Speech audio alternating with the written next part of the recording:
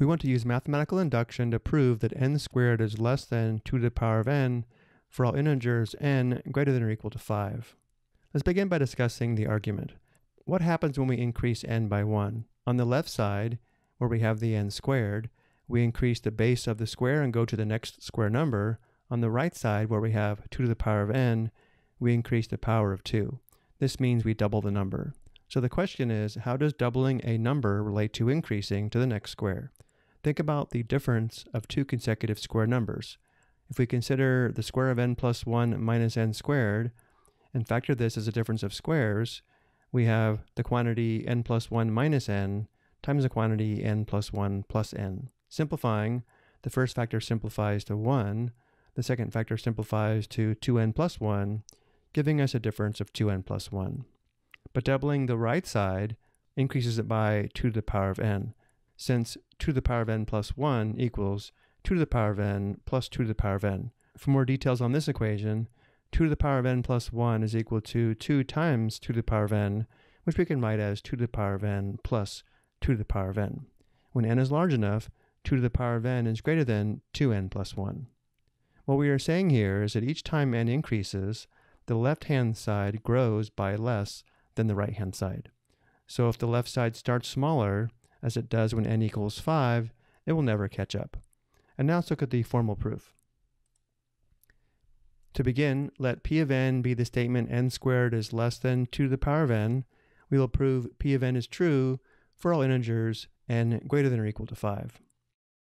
We first consider the base case, which is P of 5. P of 5 is the statement 5 squared equals 2 to the 5th. And since 5 squared equals 25, and 2 to the 5th equals 32, since 25 is less than 32, P of 5 is true. And now for the inductive case, we let k be greater than or equal to 5 be an arbitrary integer, and we assume for induction that P of k is true, meaning we assume k squared is less than 2 to the power of k. We need to prove that P of the quantity k plus 1 is true, meaning we need to prove that the square of k plus 1 is less than 2 to the power of k plus 1. To prove such an inequality, we start with the left-hand side and work towards the right side. The square of the quantity k plus 1 is equal to 2 factors of k plus 1, which if we multiply out is equal to k squared plus 2k plus 1. From here we'll perform a substitution using the inequality k squared is less than 2 to the power of k, which means that we substitute 2 to the power of k for k squared plus 2k plus 1 is less than 2 to the power of k plus 2k plus 1. From here we'll perform another substitution where since 2k plus 1 is less than 2 to the power of k for k greater than or equal to 5, if we substitute 2 to the power of k for 2k plus 1, 2 to the power of k plus 2k plus 1 is less than 2 to the power of k plus 2 to the power of k. From here, 2 to the power of k plus 2 to the power of k is equal to 2 times 2 to the power of k, or 2 raised to the power of k plus 1.